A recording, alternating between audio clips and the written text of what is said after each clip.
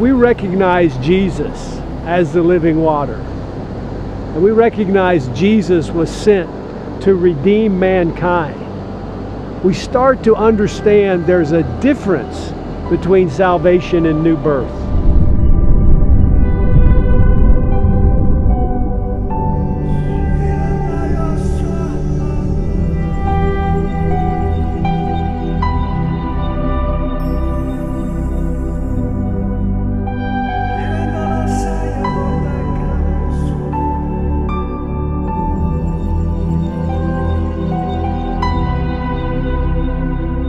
Since you have purified your souls in obeying the truth through the Spirit, in sincere love of the brethren, love one another fervently with a pure heart, having been born again, not of corruptible seed, but of incorruptible, through the Word of God, which lives and abides forever.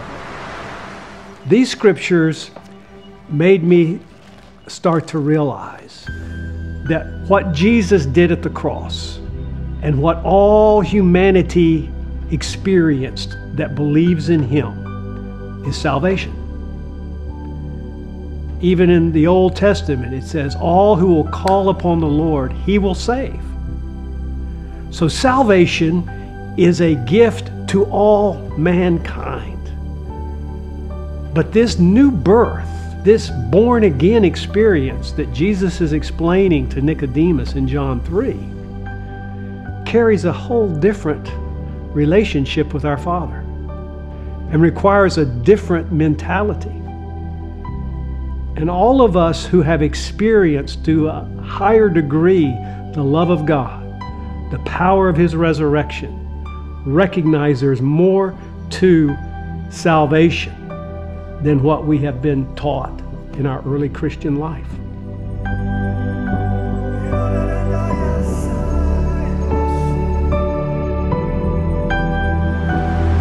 We all know that God sent His Son to redeem man. But the new birth is something that He explained to Nicodemus. And He didn't call it salvation. He said, unless a man is born of the water and the Spirit, he cannot see the kingdom of God. And I think that is a critical beginning, and one of the illustrations you can find in the scriptures that show this very clearly is when Jesus was dying on the cross. One of the thieves cried out to Jesus and said, I know you're the Son of God. And Jesus told him, this day you will be with me in paradise. Now that man received salvation in his soul, but he did not receive the new birth.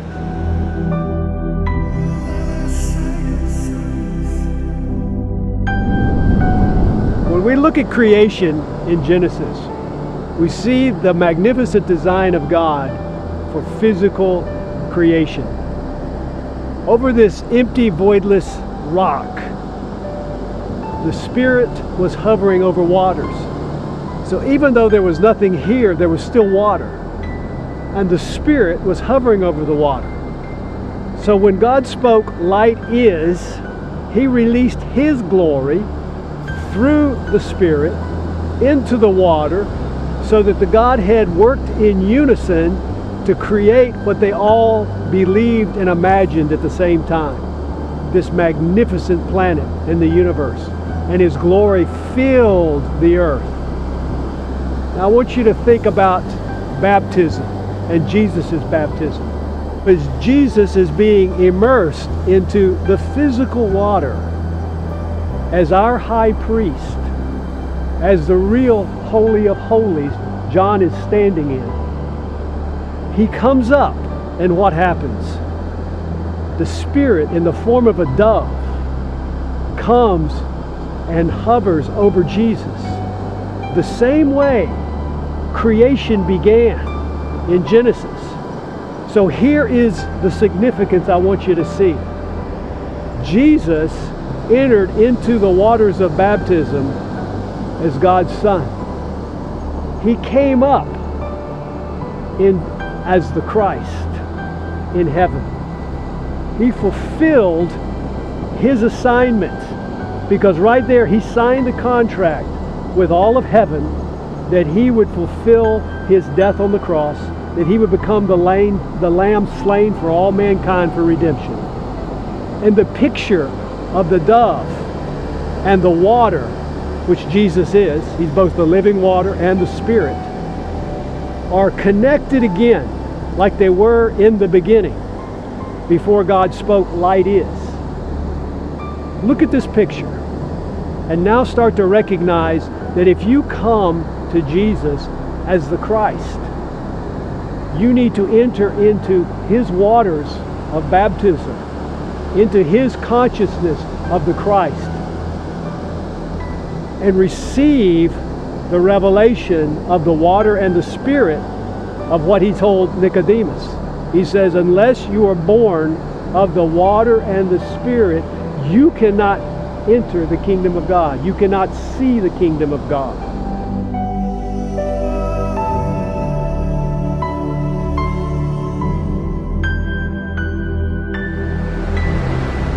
This is so powerful.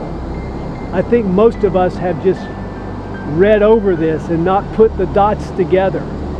Creation in the beginning set everything in motion for this day at the Jordan, when there would be a new creation, a new covenant that God was making with mankind. That the first Adam sinned, so God needed to redeem man. He did that with Jesus. And now Jesus has become the womb for us to be birthed into the kingdom of God. He is the spiritual womb for all of us to receive the new birth.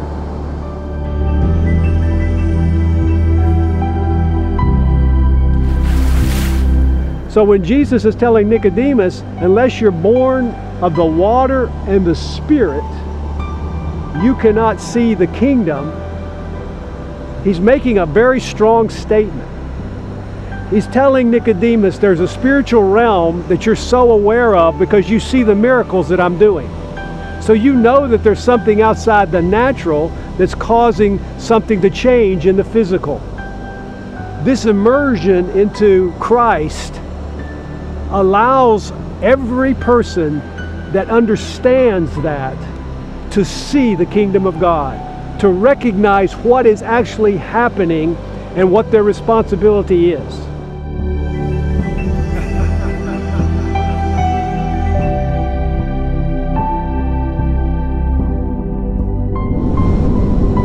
So as I'm standing here today in front of this ocean, and you see the vastness and the power and the perpetualness, how it continues day after day. That's the desire of God the Father inside of us, that we will ever ascend into the revelation of what Christ has finished, what he has done. Salvation is for all men who believe Jesus died on that cross, was the Son of God, and resurrected. The new birth begins at resurrection, when Jesus is no longer Jesus of Nazareth, but now he is the living Christ. And that is the new birth that we can experience if we're ready to recognize that our souls who understood salvation in the mind have to be totally set aside. And our spirit now has to be awakened and alive to the Spirit of God, because that's where the new birth is. That's where his resurrection was. And that's where our resurrection in Christ begins.